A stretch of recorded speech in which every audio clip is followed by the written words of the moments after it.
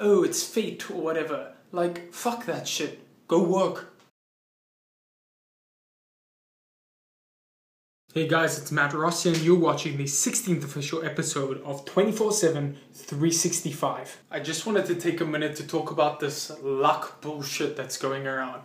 Like, okay, fair, maybe you've got a genetic advantage, like maybe you're a natural born entrepreneur, maybe you're 6'2" and you can play basketball, maybe you have a really structured jawline and you're good for modeling, maybe you're really fucking smart and you can do maths, and so maybe that's lucky because genetically you have that. But more than that, there is not a single person in this world who has achieved a level of success, wealth, fame without putting in work.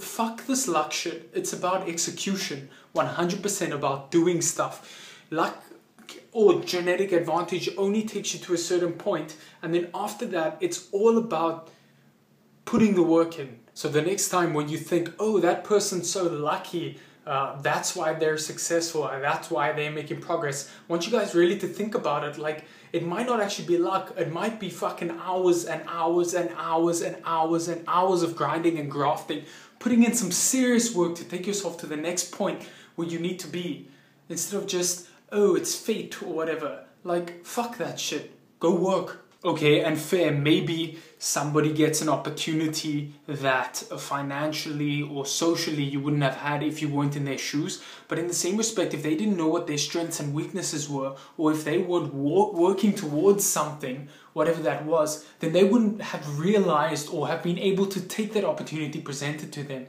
So this luck is basically just being prepared for what you want and then fucking grabbing it, just taking it.